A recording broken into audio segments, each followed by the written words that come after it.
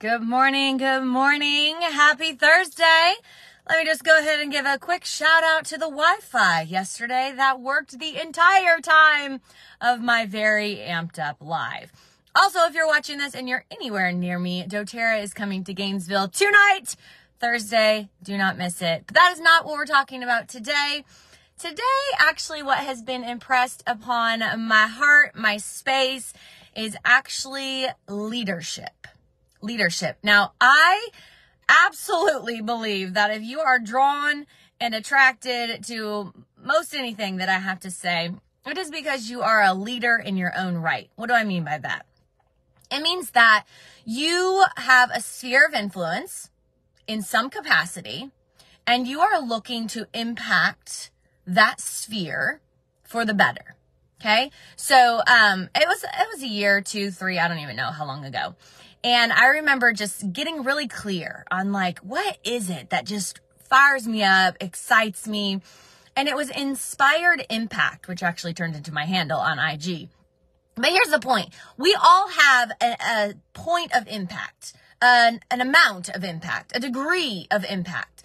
And you can choose to have an impact for the better or an impact for not so good, which is often called damage. And so when it comes to leadership and it comes to being a leader, embrace these qualities. Don't be in competition. For example, if I am leading a group or I'm leading a team, I'm leading whatever it may be, I'm never looking at those people I'm leading in competition with them. I'm not looking to outshine them, which is funny. We talked about shining brighter yesterday. I'm not looking to outshine them. I'm not looking to just be somebody. I'm looking to say, how is it that leading a team, looking into individuals, speaking into lives, allow for them to rise up to be their full potential, complementing the aspects of the team, right? So I have a couple different teams in the different areas or, varies of my life. And there's so often I will say, listen, I am amazing at this. You are amazing at this. I am not amazing at that, right? Here's my strengths. Here's your strengths. You work together, and a leader, listen to me, a leader should not be threatened by their team.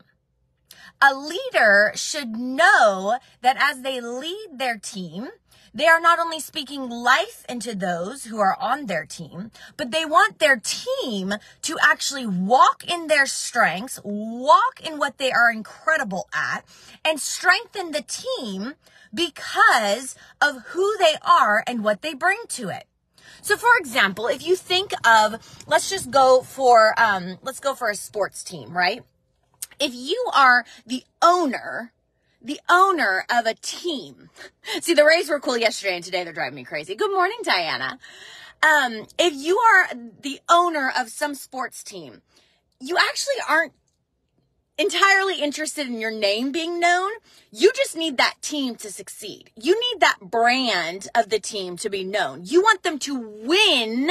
You want them to win the games because that is better for you as the owner of the team. It's not about your name being known. In fact, I don't even know, of course, I don't really follow sports. Let's just give a real disclaimer here. But I'm just saying, how many owners do you really know? Or is it that everybody is wearing the team? Everybody is wearing the brand. Everybody is excited to cheer for who the team is.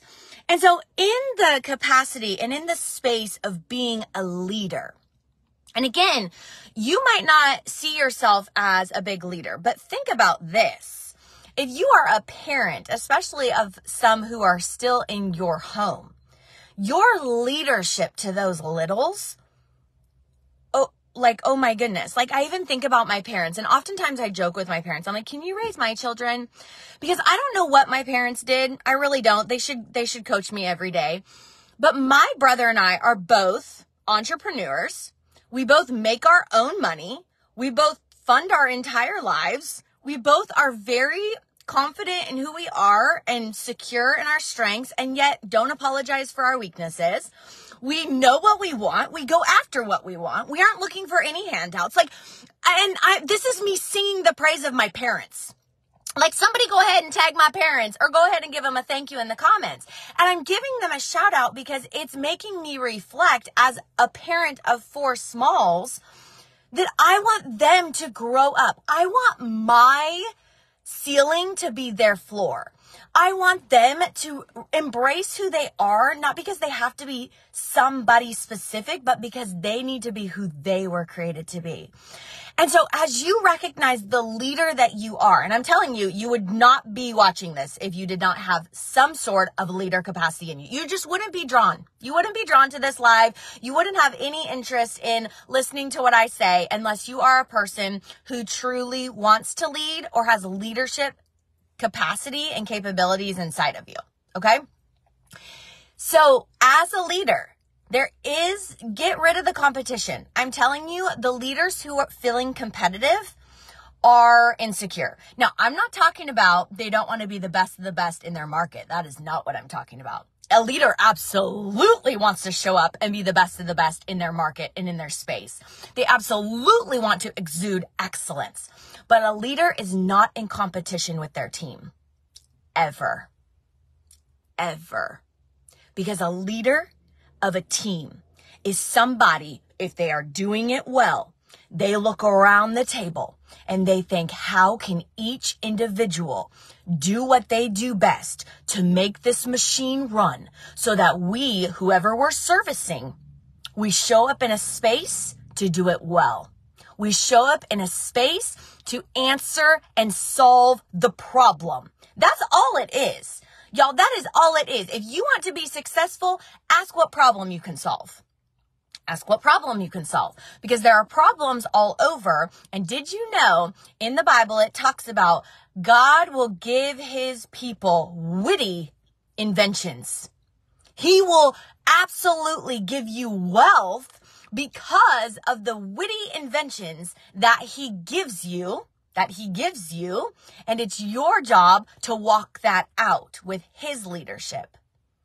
So a leader of a team is never in competition with those they are leading. They are always looking, how can I serve you? How can I speak into you? How can I encourage you? How can I coach you? Which sometimes means a hard line now and again, but in love. A leader is not in competition with those around the table, in the meeting, and on the team. A leader looks into each individual, truly listens. Listen, you know the people who they're in just conversations with you because they're ready to tell you what they got to say. But a leader listens.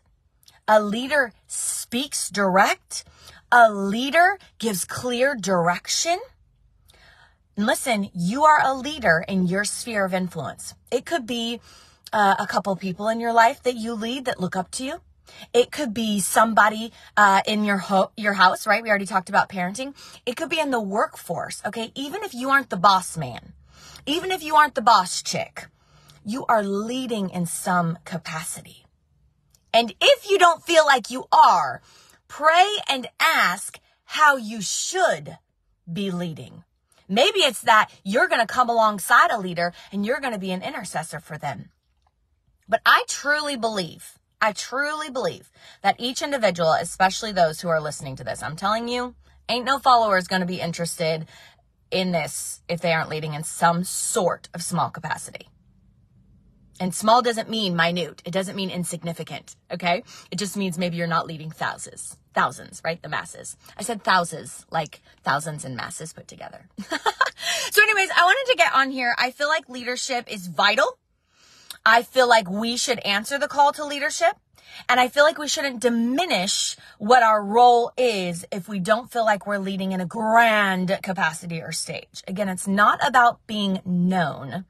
It's about knowing what to do with what you've been given and rising up to the call and the challenge of that specific thing. I can't wait to hear from you about how you feel like you are walking out leadership. Don't compete with those you lead. Instead, encourage and speak directly into them and watch that team, whether it's an official team or not, watch them come alive. God bless you.